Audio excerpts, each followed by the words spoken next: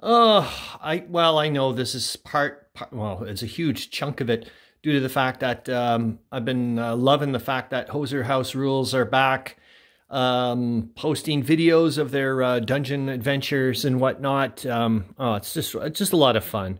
And that's getting me going. Plus, I'm just lately just been on the creativity vibe or crafty vibe, or just wanting to just let my mind go all over the flipping place vibe.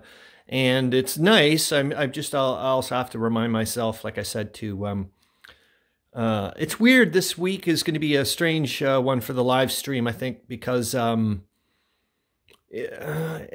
don't feel like, in some ways I feel like I've slacked off, and in some ways I don't, because I'm thinking, well, no, you've got to remember, it's also, it's your kind of like journey each week on, like, learning about World War One and so on and so forth.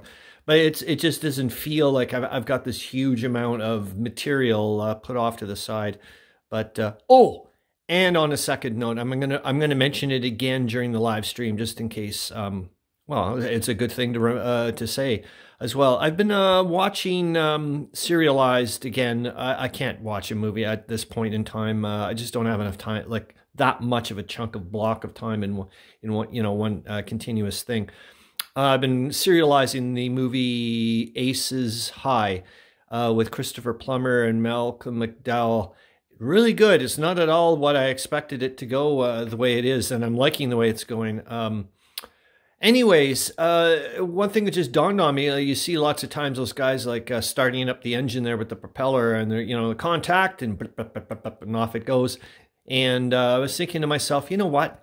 That's exactly what the Callendale playthrough videos were for me for this live stream. I honestly believe that if the Callendale, if he hadn't said, yeah, go for it, you can use my videos, for that, I don't think so. Like, he, in a weird way, is kind of like, he started the propeller. Like, he started, letting this take off into the air, my live stream kind of thing. And I honestly don't believe if that Callendale playthrough is available for me, I don't think it would have happened, to be honest with you. I don't think I would have figured out a way of getting some material. Maybe I would have, but I'm extremely grateful. And like I said, I'm going to mention it again tomorrow in the live stream. However, like I said, I don't believe in coincidences. And look at this. Seems like an awfully similar color to the freaking gall darn two-headed dragon over there. And you know what? The two-headed dragon isn't all that bad size. I don't know if there's a special term for two-headed dragons, but in my little world, what I'm going to say is that what I'm calling my 4 against whatever, that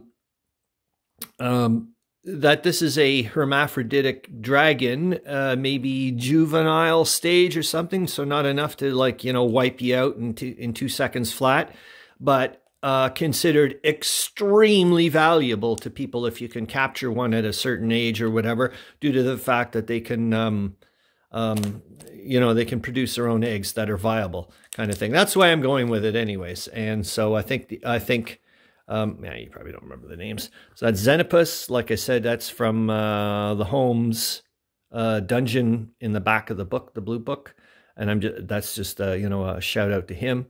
Xenopus the Wizard, that's Galen, and that's that's Galen, that's Drumlin Piedmont, and that's Leela, and there we go. And I think I'll try to figure out something on how they can, yeah, these are, like I said, I've got 4 of these guys in their younger versions, and so I always like to do like kind of like a time travel-y thing. If I want, like, I can say, okay, this guy's going to go with the younger versions. Or you can do like mix and match. And so these guys are more powerful, but maybe have less, physical abilities, kind of thing. Like, for example, his younger version, this guy can't fire a bow anymore, but his younger version was a kick-ass archer, kind of thing. That type of stuff. Okay, see you later. Hope you're having a fantastic time. Bye.